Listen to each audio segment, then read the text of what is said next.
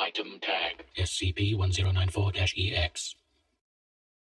Index between a rock and a hard place. Item class pending. Explained.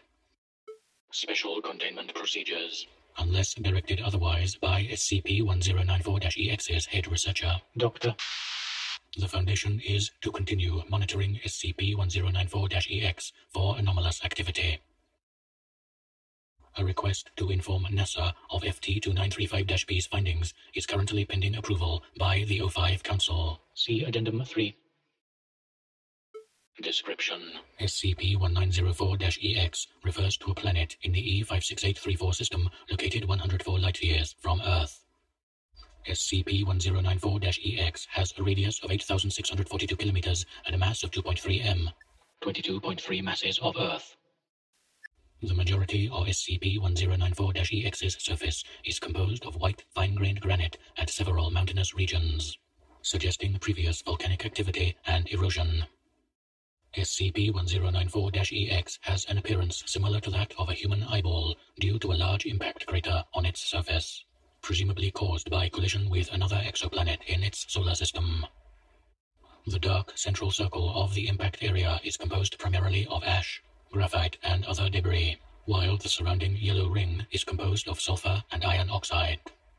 The composition of SCP-1094-EX below its crust is currently unknown.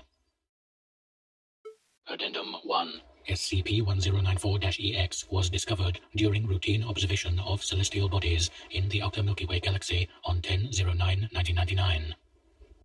As there was no other information on it at the time of discovery, SCP-1094-EX was given a placeholder designation as an anomalous object, due to it having a similar appearance to that of a human eyeball, until further analysis of the object could be done.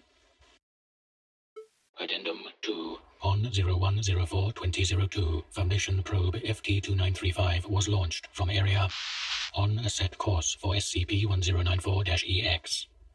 FT-2935 is estimated to intersect with SCP-1094-EX in approximately years. See Addendum 3 for more details.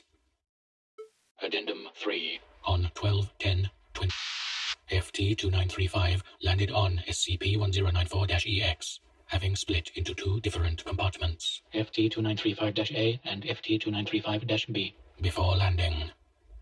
FT-2935-A was set to land on a portion of SCP-1094-EX's bare surface, while FT-2935-B was set to land on SCP-1094-EX's yellow ring. After conducting several tests on its surface, F-2935 deemed SCP-1094-EX non-anomalous. During analysis of SCP-1094-EX's surface materials, FT-2935-B detected large amounts of deceased extraterrestrial organic matter.